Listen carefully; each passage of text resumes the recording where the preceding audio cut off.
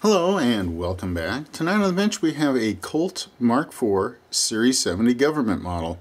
Now this pistol right here was purchased from the Colt factory archives through auction, and this pistol is rather unique. It's one of Colt's experiments, and what this is an investment cast frame that is nickel plated and then done of course to this high polished nickel finish on the side.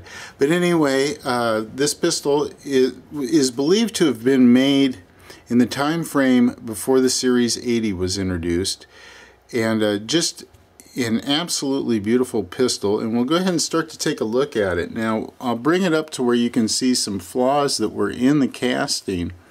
Here in this matte finish area back here next to the hammer, you can see a little bit of a flaw right here.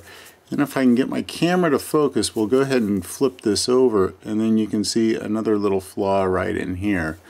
But anyway, this pistol, we'll go ahead and take a quick look at it. It has the walnut grips with the gold medallion with the rampant Colt inlaid there in the grip panels.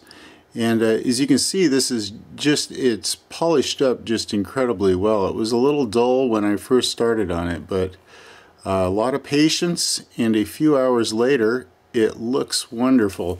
Now we'll go ahead and just take a look at the pistol. It's finished with the matte finish here on the front strap and the back strap, and any of the parts on the underside. And of course it's all has this high gloss, or highly reflective I should say, finish here on the side. And we'll just go ahead and take a look at everything on here. Give you a little idea of the sight picture here, if we can get that in there. And then just in excellent shape. I believe this pistol has only probably been shot just a few times. But anyway, there you go. Another beautiful example of a Colt Mark IV Series 70 government model. Alright, hey, thanks for tuning in and watching. I hope you enjoyed this short video. Have a great day.